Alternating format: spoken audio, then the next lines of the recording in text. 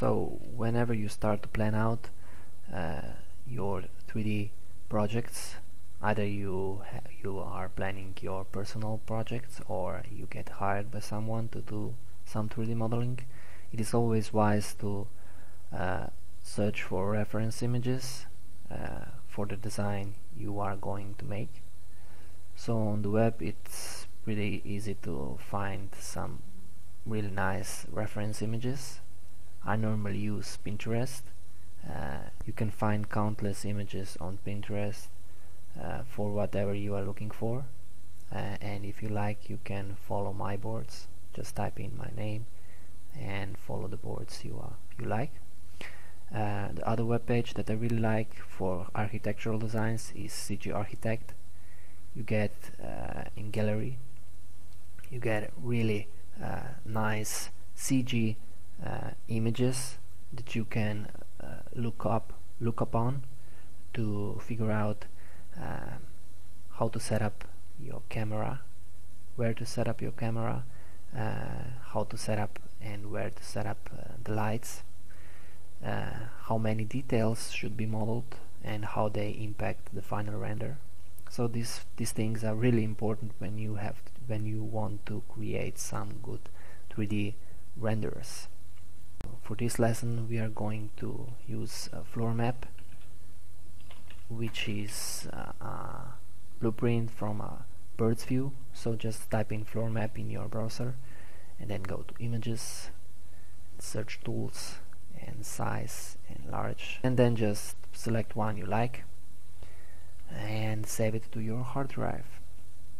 Then open up a 3ds Max and select one of views and press Alt W on the keyboard to make it the only one scene, and press T on the keyboard to go to the top view and G to shut down the grid. Go to create geometry, standard primitives, plane, and then just on the top view just draw out a simple plane. Right click in the canvas to go out of the creation mode, and then just click here on realistic and select shaded and configure viewports, and selection brackets should be off and display selected with edge faces should be on, and then just click OK. We're going to change the color. As we can see, if we go to modify panel, let me resize that.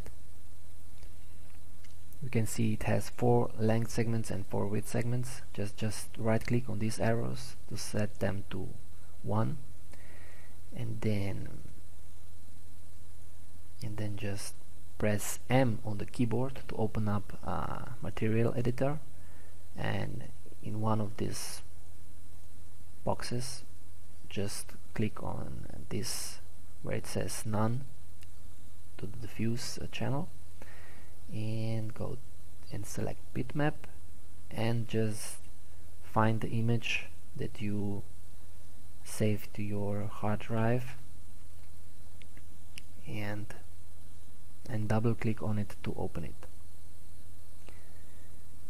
Then you just have to click on go to parent, and while you have your plane selected, just click here assign material to selection, and if nothing happens, make sure you have show shaded material in viewport clicked on. So now we have our reference image set up. We can close the material editor. Sometimes when you draw out the plane, it is not the same dimensions as the reference image. So let me show you what I mean. If I would resize the plane like this, you can see the reference image becomes really stretched. So to fix this, to easily fix this, or to get the right proportion depending on the reference image, we apply a UV map modifier, and we go down to click on bitmap fit, and we go to the folder where we saved our reference image and double click on it, and as we can see, the image is being resized no matter how large the plane is. So these borders represent size of the reference image, and now we just need to go back to plane and resize it until we get the whole reference image seen. This way the reference image is presented in the right proportions and it is not stretched. And now we can go to manage layers, and while we have the reference image selected, we just create new layer. The selected reference image is going to be transferred to the new layer, and we can rename it.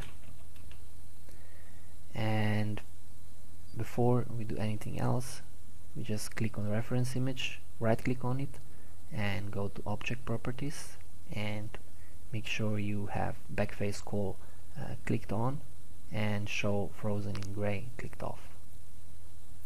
And now we can go back to layers and freeze the floor map layer, and make sure you click on the default, so this arrow is on the default, and which means anything that you are going to model in the future, it's going to be modeled on the default layer. And now, as we can see, we cannot select the reference image, which is exactly what we wanted, because when we model in our views, we don't want the reference image to get in the way, but we still want to see it, to use it as a reference image. So this is pretty much it about the importance of reference images and how to set a simple reference image in your viewport.